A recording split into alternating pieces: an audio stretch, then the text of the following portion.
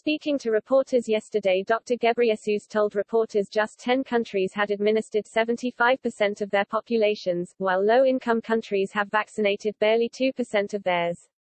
He said, "I called for a temporary moratorium on boosters to help shift supply to those countries that have not even been able to vaccinate their health workers and at-risk communities and are now experiencing major spikes.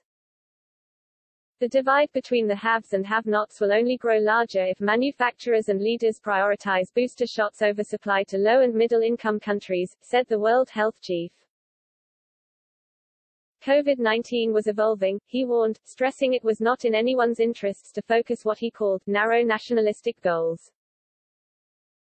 He added, "In this context, I was stunned by the news that J&J, Johnson & Johnson, vaccines fill and finished in South Africa are leaving the continent and going to Europe, where virtually all adults have been offered vaccines at this point." Earlier this month, Dr. Ghebreyesus urged a freeze on booster jabs against COVID-19 until the end of next month to enable at least 10% of the global population to get vaccinated. The EU's deal will see a plant in South Africa used to bottle J&J vaccines which will then be imported into the EU. The news was reported by the New York Times on Monday, confirming earlier public statements from South Africa's President Cyril Ramaphosa and from the South African drug maker Aspen Pharmacare, which bottles the J&J jabs.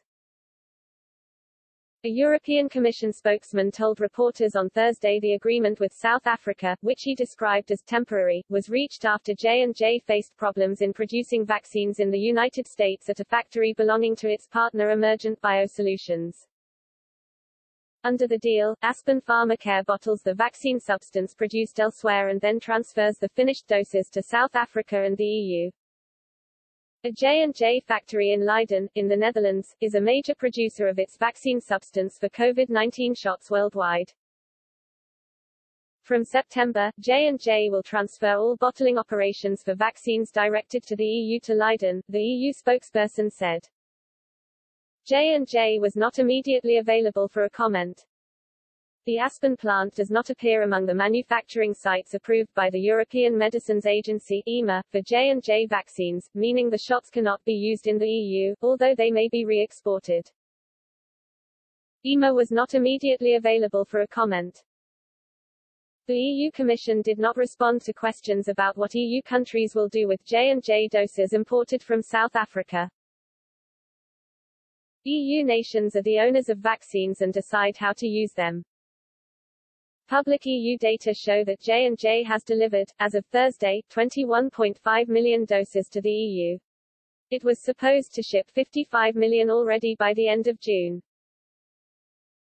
Of the delivered doses, just 12.9 million, or about 60%, have been administered in the EU. Public data show, by far the lowest take-up among all EU-approved vaccines, which have a usage rate of at least 75%, and above 90% for the Pfizer-BioNTech shot.